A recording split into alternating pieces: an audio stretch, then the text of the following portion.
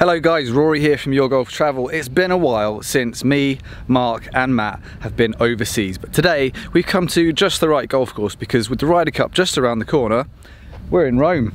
2023 venue, Marco Simone Golf Club. We're going to take you around this amazing golf course. They've completely redone this place since last time I was here. I played it about 4 or 5 years ago and they basically dug everything up, redid the entire length and breadth of the golf course. So I'm really excited to see what it's going to offer Europe's best players in 2 years time. They've just had the Italian Open here in the European Tour, so obviously the course is already in condition to be hosting top class golf. And yeah, with the Ryder Cup literally days away, more on that throughout this video as well. I can't wait to get stuck in. Oh, did I just steal Mark's line? Sorry, Mark.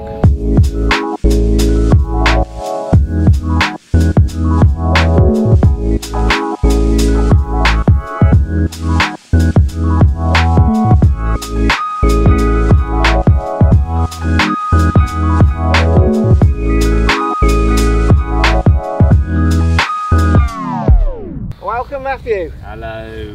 Right, Raymondos. Reyes in the house. I'm here. Oh, The toe ball.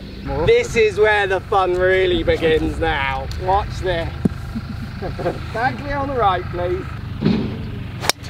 Oh, Ray. Oh, Good Ray. try, sir. Drived it.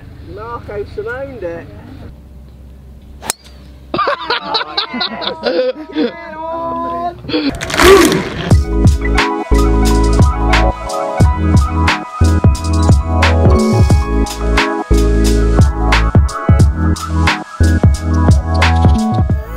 Right, so first impressions of the golf course here on the second hole as Mark plays his approach shot there behind me. Stadium, mounding, open, built for fans. Sounds a lot like another golf course that recently hosted the Ryder Cup in Europe.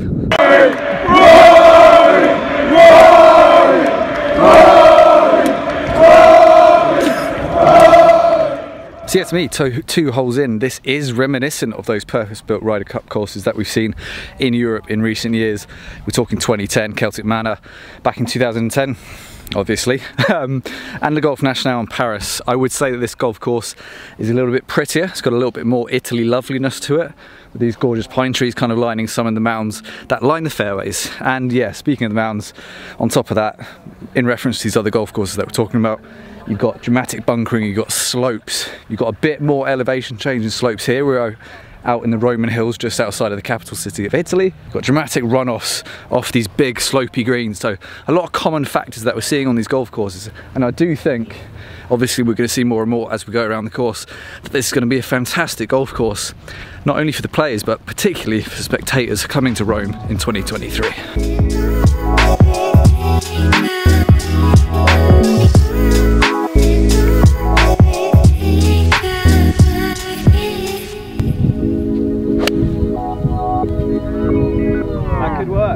So guys, 2 questions about the Ryder Cup teams that were announced a few days ago.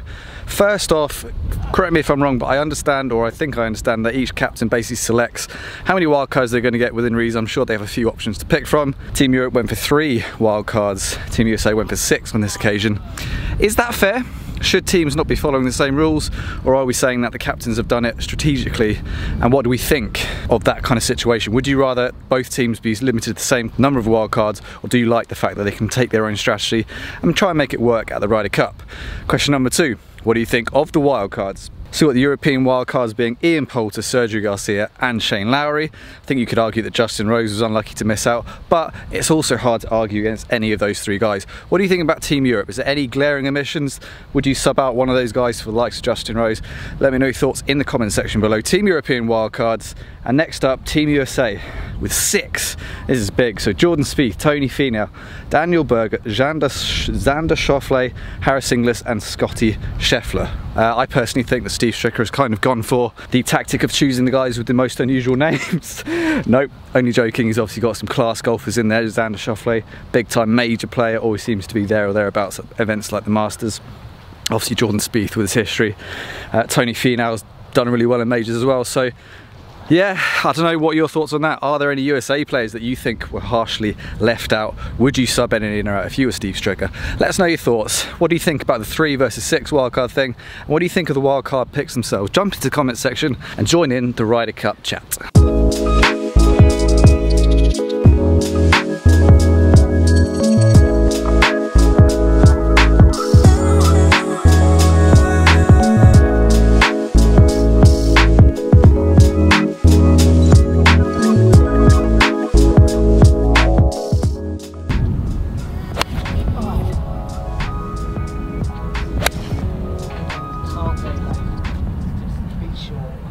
Oh, there's water there. Yeah, you can't. Oh, it's still rolling. It's still rolling. I reckon it's okay. You cannot go left. Yeah, go on, man. Go on. So walking up onto the par 3 7th green here, and you'll see a great example of some of the course features I mentioned early on in the video, i.e. a massive and very, very slopey green, and also these wicked drop-off areas that you're starting to see at these tournament courses. Walking up here, unfortunately the camera's going to flatten out slightly. You've got a huge hump coming over and then running back down to this back portion of the green. You put the pin here and it's entirely different golf hole that it is today, where the pin is cut on the front. As you can see when I spin the camera around, the boys have missed just right, and they're in this wicked drop-off area, and a similar kind of slope that we're seeing here, kind of affecting their chip shots running down towards the pin. And if you miss the screen to the left, you got, again, massive drop-offs through some thick rough, so you might stop, but water lurking left. And even though it's only 155 yards today, this par 3 is stroking X5. This gives you an opportunity to see just how precise you have to be with your iron play around this course, depending on where they put those pins with those wicked slopes in play.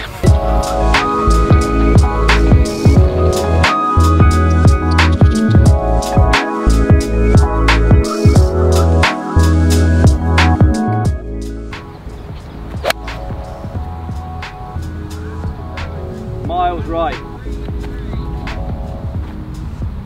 No, I can still see it, but I'm not in pretty shape. So the next question is, have you guys ever played a Ryder Cup golf course? Whack in comments down below. How many? Which ones? Did you like them? Which one's your favourite? Which one do you like to play if you haven't done so already?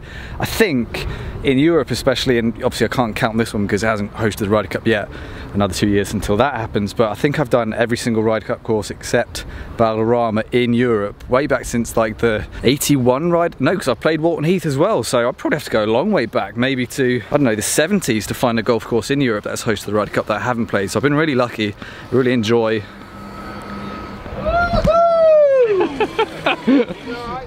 I really enjoy courses like the Belfry, Celtic Manor, Glen Eagles, Le Golf National, all wicked venues, and definitely courses that if you're into your Ryder Cup history, if you want to go and experience a Ryder Cup, definitely be checking those golf courses out. In Europe, I still haven't counted up how many American courses I have played, because there are a couple that are just a little bit more difficult to think of, so maybe I'll get back to you on that later. So if you miss some fairways by enough, the rough's quite thick. To be fair, for the most part, it's kind of wispy. It's really good looking as well. It's really like golden brown at this time of year. We're here in middle of September. It was 28 degrees today, so it gives you an idea of the temperature Rome can hit even later in the year, when in England it's kind of starting to dip a little bit. So definitely some summerish golf still on offer late into the year in Rome, and yeah, the look of the golf course with that amazingly pristine fairways and gorgeous greens and this amazing golden wispy rough, really defined, really dramatic, and yeah, loving Marco Simone so far. That looked pretty straight on takeoff.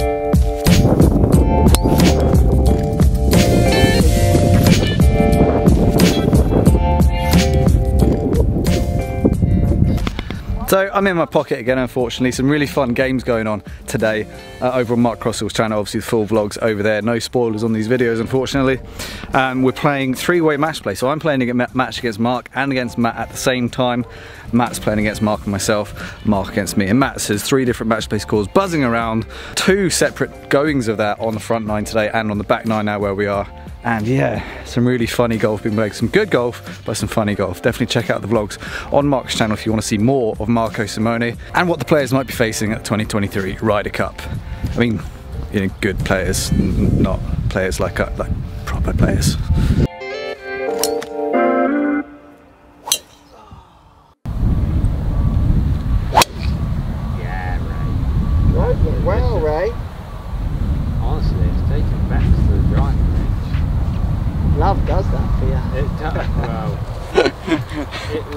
does. Just a lot of lot.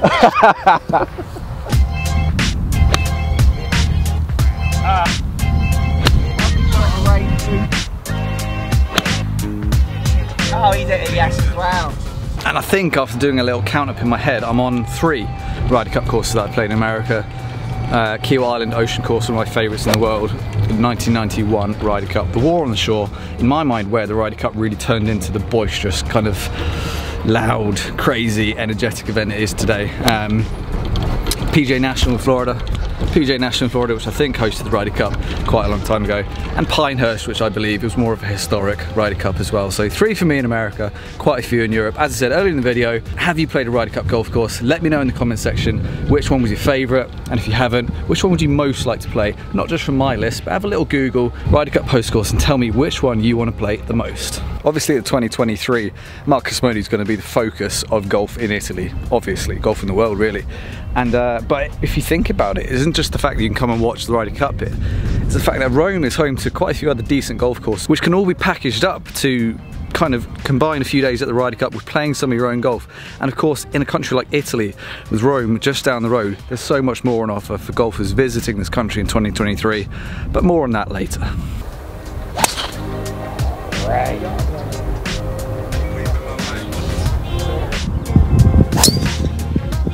Oh yeah. Look at him admiring it. Oh, he's flown it. Oh, what a shot. So this is a dramatic and very pronounced example of the kind of runoffs you get here at Marcus Simone. I'll come up short on this par 4 in a second. Not a good shot. You'll see the full footage on Mark's channel. And if I just land this like a yard short of the green, I'm rolling all the way down this massive hill. Got a similarly difficult shot for my 4th shot. So if they get the pins tucked in some funny, sneaky little places during that 2023 Ryder Cup, you're going to see some of that golf we love so much at that tournament. Some real life on the knife edge. Some players will hit a great shot, which the course will kind of feed it down to the hole. Others will hit a very similar shot, but just get it slightly wrong and be really severely punished. So definitely one of the features of the course here that's going to make for an exciting game at the Ryder Cup, but something that you guys need to watch out for as well if you're coming for a golf holiday in Rome.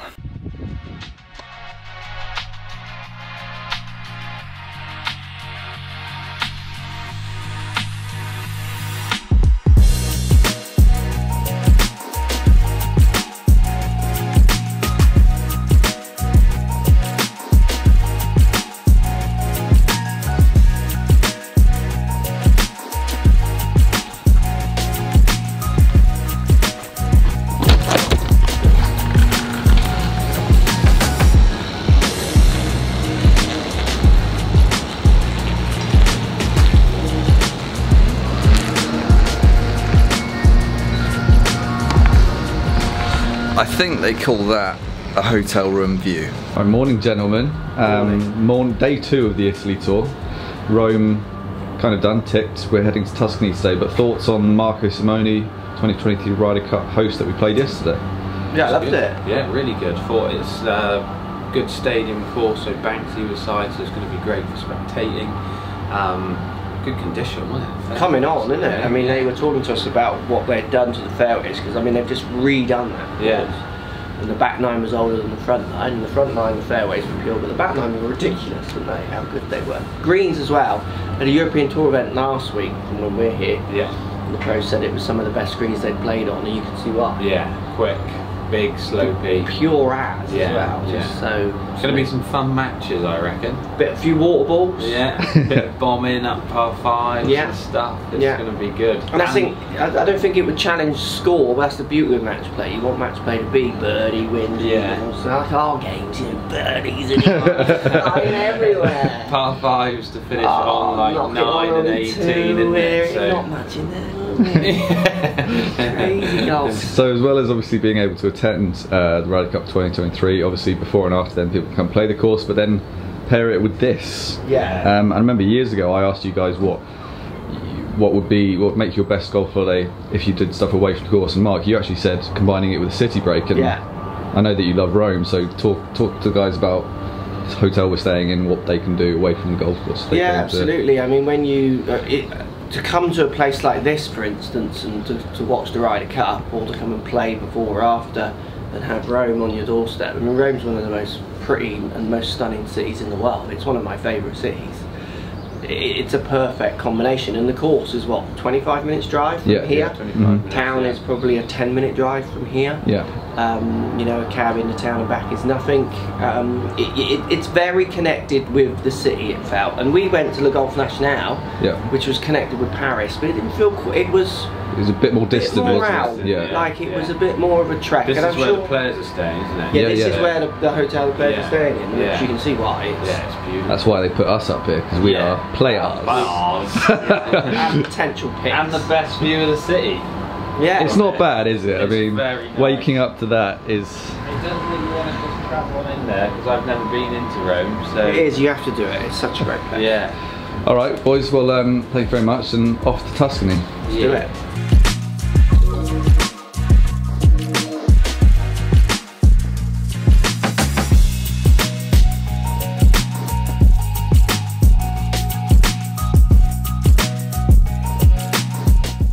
So yeah guys, got in last night to the Rome Cavalieri Waldorf Astoria Hotel, and I have to say this is one of the most luxurious hotels I've ever stayed in. We got in quite late. We were playing the last couple of holes at Marco Simone, pretty much in the dark, running a little bit behind schedule after getting a little bit hung up at Rome Airport. But we had an amazing dinner about 9 o'clock. The food was absolutely fantastic. And basically this hotel kind of sums up everything that's on offer away from the golf course on a Rome golf tour. So you've got, obviously anywhere in Italy, you've got incredible food. You've got Rome City just on the doorstep. The view I just showed you, literally you can see all of the highlights of Rome. The Colosseum, the Forum, all of the amazing history and architecture that the Eternal City is famous for. So, what do you get if you come to, let's say, the 2023 Ryder Cup or just a Rome golf holiday? You get luxury, you get style, you get incredible food, you get culture right on your doorstep, and of course you get championship golf as well. Right now we're heading to Tuscany later today, so thank you very much for watching the video so far, or the tour so far. I'm going to pop downstairs and have breakfast with the boys now, but it's been a very brief but very amazing stay here at the Waldorf Astoria. Wish we could have stayed longer. We've got an amazing golf course lined up for later today, so make sure you subscribe to Your Golf Travel channel if you haven't already and you want to catch the rest of the action from Italy. Post some comments down below, as I said earlier in the video, talking about wildcard picks, Ryder Cup courses you've played, any questions you have about a Rome golf holiday, pop them in the comment section or email me at raymondo@yourgolftravel.com. You know the drill by now, and we'll see you later on in Tuscany. Thanks for watching.